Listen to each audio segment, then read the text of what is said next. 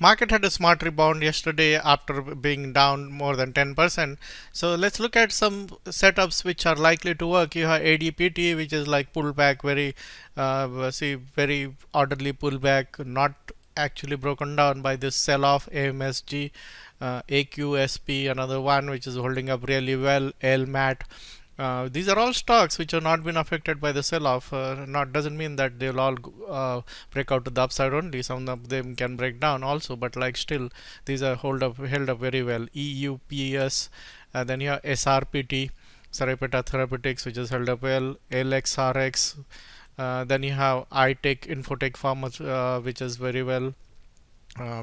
Builder Source, First Source, then you have RVNC, which is again you'll see that like very well held up during this entire sell-off. You have Post Holdings. While all the other stocks were being taken to the cleaner, the stock has held up well. INGN, then you have Light, which is an IPO, and then you have Derm, which actually had a minor breakout yesterday.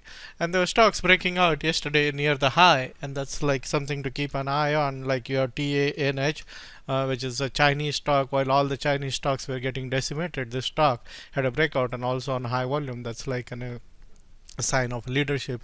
And also you had a stock which was breaking out on high volume near high, CVGO, Kalavo Growers Limited, which is basically a